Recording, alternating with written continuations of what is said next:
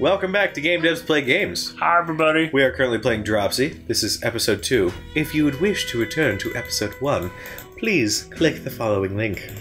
Now I have to put an annotation. Now I have to remember to put in an annotation. Thank you, Cujo.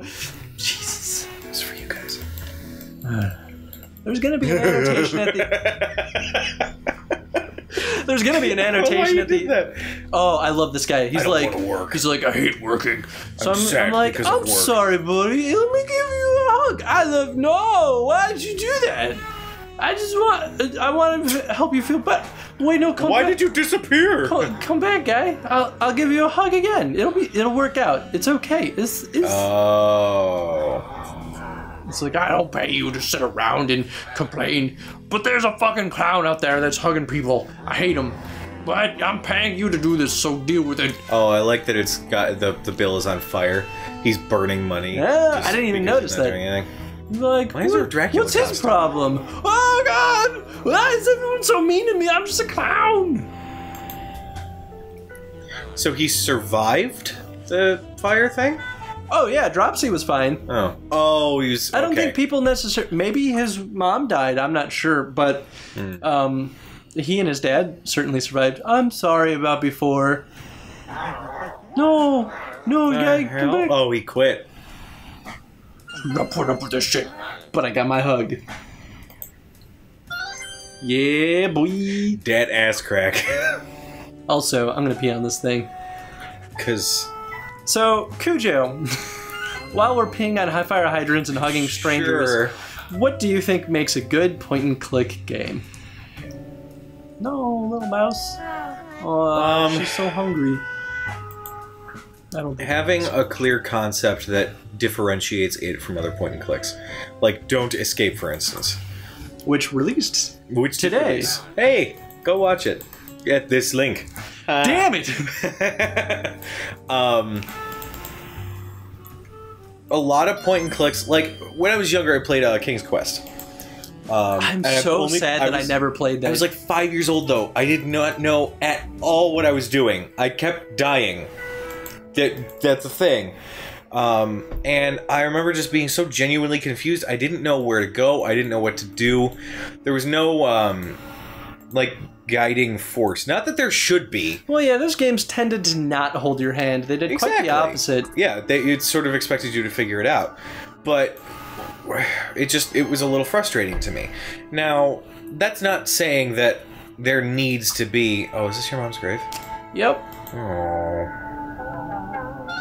We put a picture of her and her sock. Happy Dropsy. Oh, back to the tent. Dropsy, let's go back to the tent. Celebrate the birthday. So it's your dead mom's birthday. Gotcha. Once again, we get it.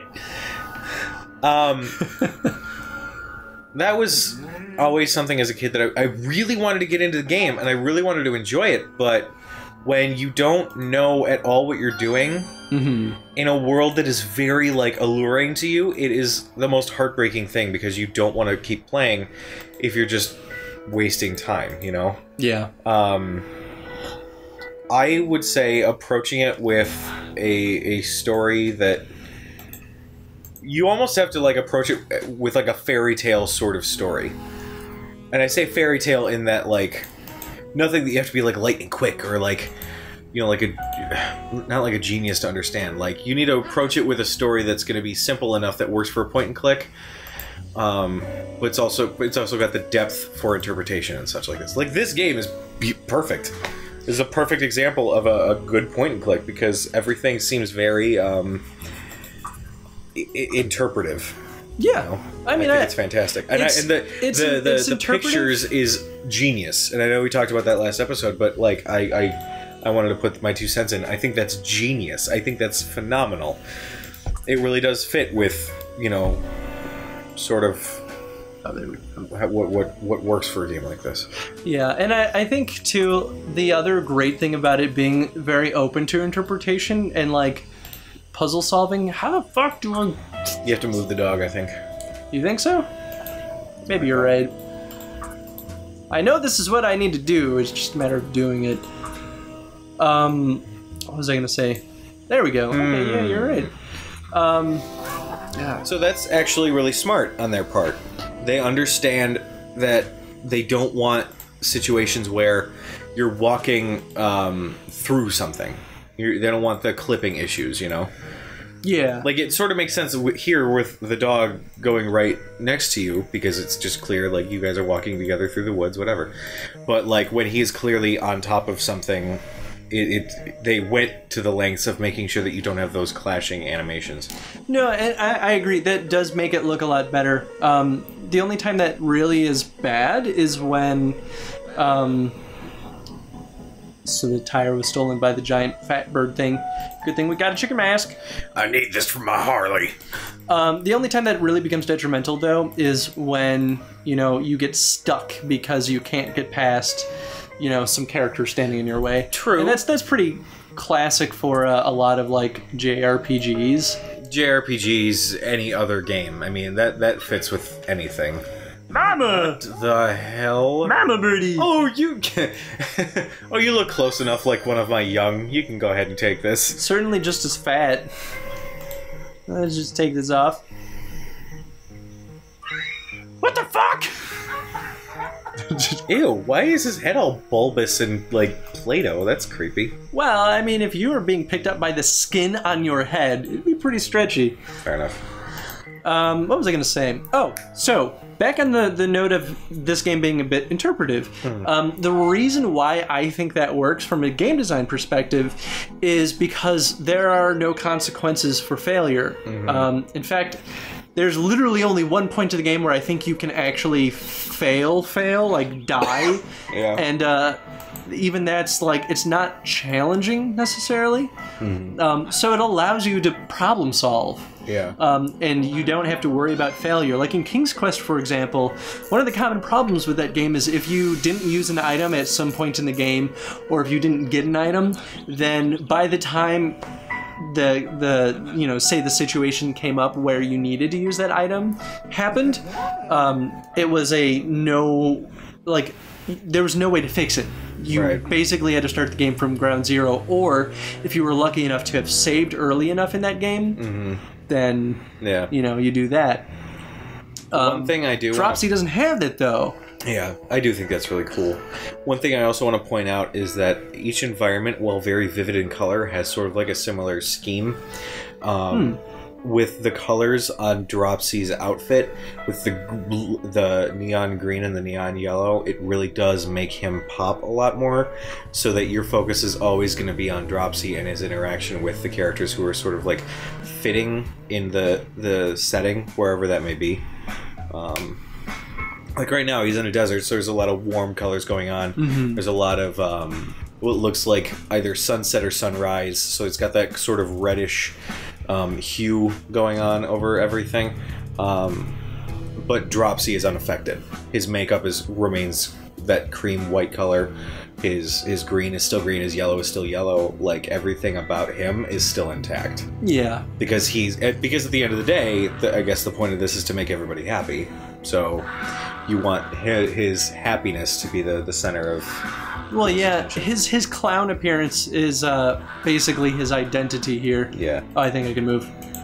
So, I guess we work for this guy, and this dude's freaking out about something. Listen to the king, blah, blah, blah, blah, blah. Listen to me, he's swearing. You know, we're just gonna... Swearing again. You know, meander this way. Oh, God, there's a giant rat thing wearing a shirt. Teenage Mutant Ninja Turtle. Maybe I don't know why that reminded me. A hug. Because there's a giant mutant rat in the TMNT. Nope, no hug. Yeah. Also, look at this. Look at that little mouse jerking off. He's breathing heavily. Jeez. Oh, is that what it... Oh, okay, fair enough. Wait, why can't I... Is that a controller? Maybe I can't use that right now. Huh. Well, we're gonna go over here. I do always find it nice when you go to do something in a game and the character turns towards the camera and goes, no, it's not gonna happen. It gives you a little bit more, like, that teeny tiny little second gives you a little bit more of a connection than just having, like, a big X show up, or, like... Well, yeah, and or... and there's a lot of games, a lot of point-and-click games where it's like, no, that's crazy. No, that doesn't make any sense. And that's almost more insulting than just being like, I don't know what you want me to do. Yeah.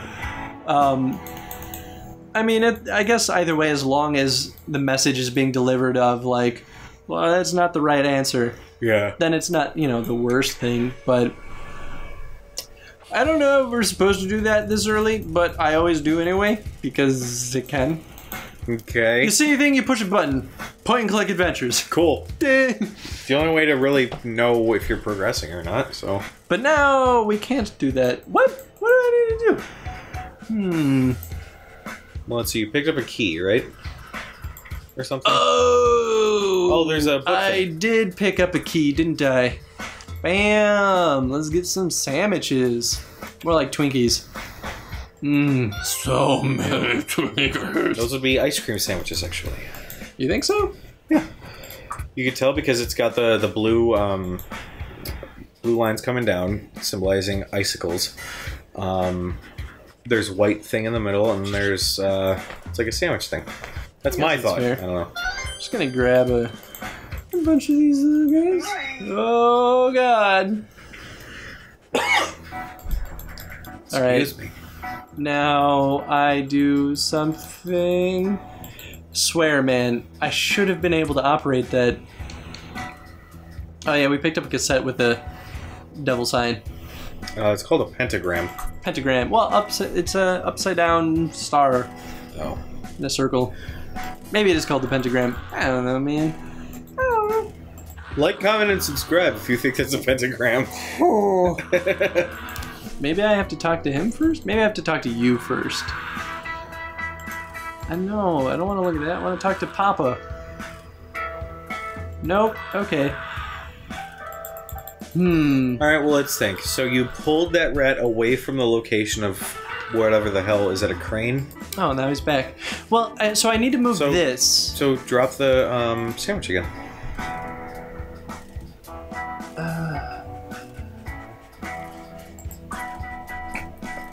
You mean drop the sandwich here? Or give the sandwich to the rat, whatever.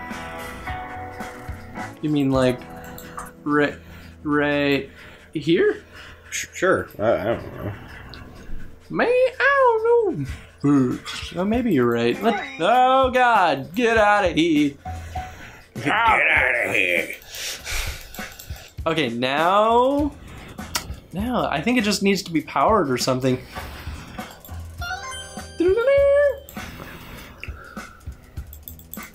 I think. Okay, well, we'll pause really quick. Alright, pause. It's just king me. Oh my God, I just had to turn this stupid thing on. Jesus. Alright. Now you need to get another sandwich, pull him back over there so you can get access to that. So many sandwiches. Okay, sorry everybody. It was because this little red box didn't look like it was interactable.